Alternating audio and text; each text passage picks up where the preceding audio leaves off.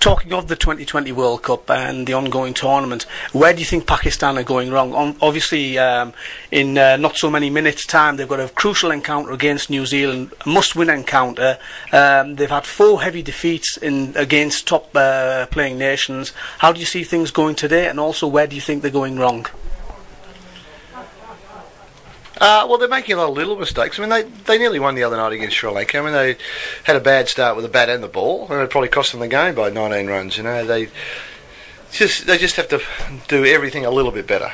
You know, they're not playing terrible cricket. It's very unlike 2007, where we really came out and played great cricket in the 2020 World Cup from the start. You know, we got some confidence, and someone like Sahel Tanvir sort of came in and just played. He wasn't thinking about anything else. He just played and bowled beautifully well. And if they get him back bowling well, and I'm not sure what they're doing to make sure he does bowl well, but you know, he's a key player to them to get out there, get some wickets early.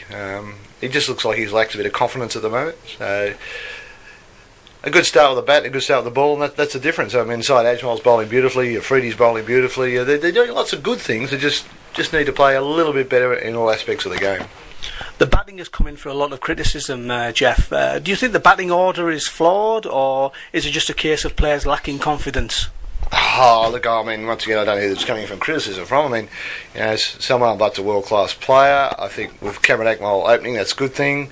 The order's almost just about right. I mean, I'd make sure Misbah or Huck face more balls. So if they lost an early wicket, Malik can go in, but if they didn't lose a wicket till the 7th or 8th over, that's when I'll be sending Misbah, and he's such a thoughtful player at 2020. You know, you need him. If he faces 50 balls, he's going to get you 70 or 80 or maybe more. So just slightly rejig the order a little bit, but they haven't had a great deal of luck either. But Cameron Akmal's playing well, but just needs to have a bit of luck. But as I say, the only one thing I'd probably do is make sure that.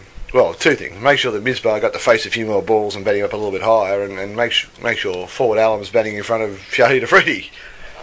Speaking of Shahid Afridi, Geoff, his bowling form is fantastic at the moment, but his batting seems to be all at sea. Is it a confidence thing, or, as Mike Atherton said recently, is he sort of living off past glories? Yeah, look, first of all, his bowling. I think his bowling's got better in the last couple of years. He's bowling superbly well. He's fielding very well. I just think his reactions have gone up. He's older, and he just can't hit every ball for 6 anymore. And it's something him and I worked on a lot. Like, you're not making as many runs. You can't hit the first ball you face for 6. You've got to have a batting plan. You've got to hit the ball on the ground. The first ball the other day, he tries to hit Morley for 6. He can't do that. You know, in fact, Fawad Alam should have batted first, and Afridi should have been in reserve and hit the faster bowlers.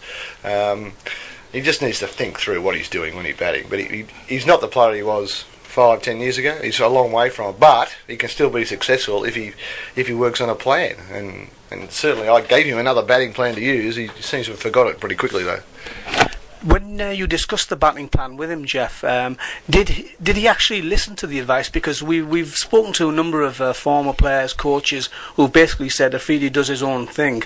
Was he actually digesting the information you were giving him, or was it just a case of through one ear and out the other? Oh, well, we talked about it. I mean, we did some work at the nets. This is the shots that are best to play. He certainly seemed to be listening and taking it on board. I mean, it's a different thing when you walk out the gate. It doesn't matter how much you practice. When you walk out the gate and take strike, there's different pressures on, and that's perhaps when he's forgetting. Look, I'm sure he wants to bat it a different way, but somehow his instincts take over, and those shots just come out. Coming back to yourself then, Geoff, what do you prefer then, coaching or commentary? You quite happy in the commentary box, or would you be rather be out there with the boys? Yeah, I mean, sometimes in this tournament I felt like I've been out there. You know, you feel like you're sitting on the bench, you know, worrying about every shot and every ball.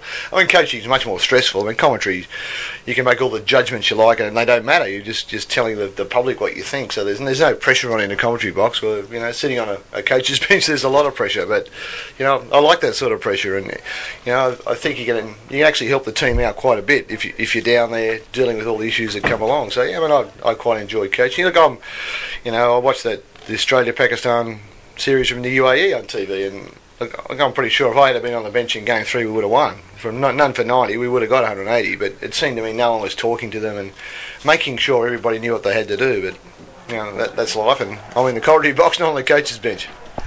Do the boys still keep in touch with you, Geoff? I mean, obviously you're still quite close to them, as from what you've been saying. Are they still in touch with you, or have you actually spoke to any of the guys while you've been over here? Oh, I'm in touch with nearly all the guys pretty regularly. I went to practice before the first game at Lords, and we had a long chat, and we exchanged text messages and emails, and I actually brought some stuff over from Australia for Cameron Ackmell and Salman Butt, and yeah, look, they're my friends. I mean, apart from any cricket relationship we have, they're friends of mine. I appreciate them for all the hospitality they showed me when I was in Pakistan, and they'll always be my friends, no matter what the cricket situation is. And we catch up quite often. We're going to have a dinner with a few guys over the next week or so. And as I say, we're more than just a coach and players. We're actually good friends. Final question, Geoff, and once again, thanks for your time. Your future plans then, Geoff? I know we touched upon the fact that you're quite happy in the commentary box, but you still want to, at some point in the future, go back to the job of coaching. What are your future plans? You're obviously back in Australia now. Any plans to do some coaching over there, perhaps? Oh, yeah, look, I'm already tied up in coaching over there in the New South Wales system. I actually lecture coaches who are doing coaching courses, and I've always done that forever.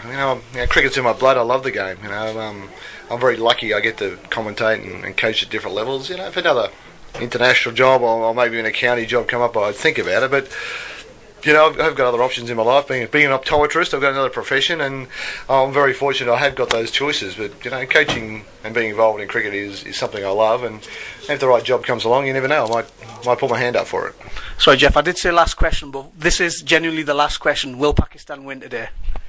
Look, I think they will. I mean, hopefully they've learned a few lessons from yesterday, and they just need to calm down, take things easy, and there's still lots of good things they're doing. Just need to eliminate a few little errors, and they'll be fine. But generally, when they're under pressure, as they did in the first round of this competition, they come good. So I think they'll have a win today.